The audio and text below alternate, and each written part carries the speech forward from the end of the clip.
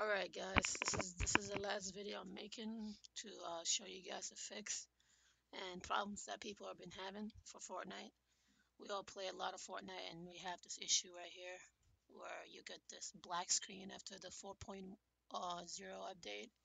So let's see what's going on.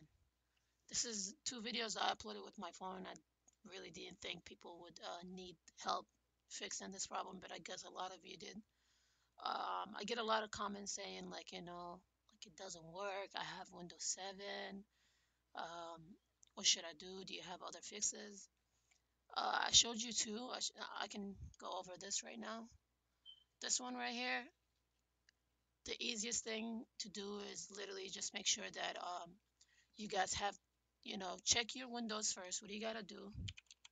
Press PC, type PC, and then right click, go to properties.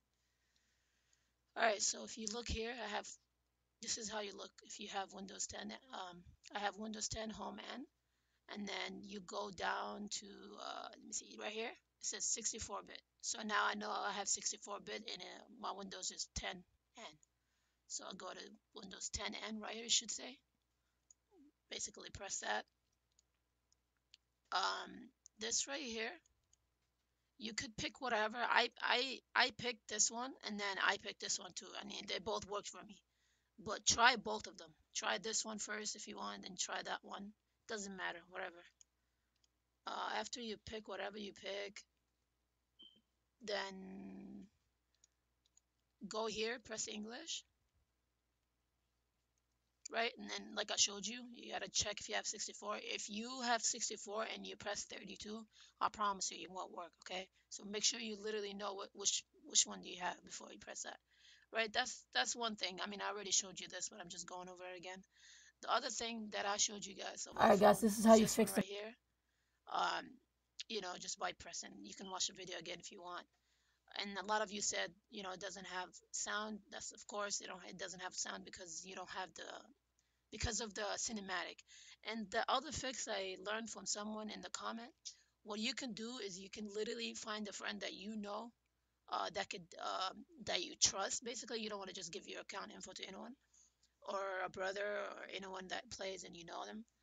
Have them log into your account, to your Epic account, and then have them log in, sign out, have them log in, and then they can launch a game if their game is working, and then skip the cinematic. That's the problem we're having is the cinematic right there. Then if they skip it, once you log in and launch your game, you won't have that problem. Okay, so I know a lot of people it worked for them. These are three fixes. I'm pretty sure Epic is gonna have something they're gonna work on. Um, but these are the main three fixes for now, right? And if you have Windows 7, I recommend you to upgrade. I know you probably don't want to upgrade.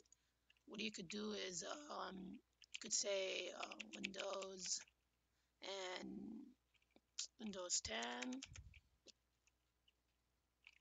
Let's see. Mm,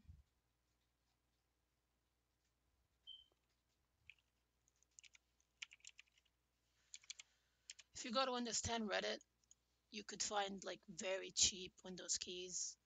If you want to do that, you could do that. But you can upgrade to Windows 10, and I bought mine. I don't know. I forgot how much I bought mine. And then you could upload the these packets I showed you in the other videos, and then you should be fine. Guys, that's all I have for now. I mean, I'm sorry if the game doesn't work for you, but you know, I recommend that you guys follow all the steps. If it doesn't work, then I would say just wait until Fortnite do something about it. There's a lot of people having this issue, so I hope Fortnite works so hard to get this thing done with, because it's season 4 and it was hyped and everyone wants to play it. Other than that, guys, if you like the video, just like, subscribe, and thanks for watching, man. Good luck, guys.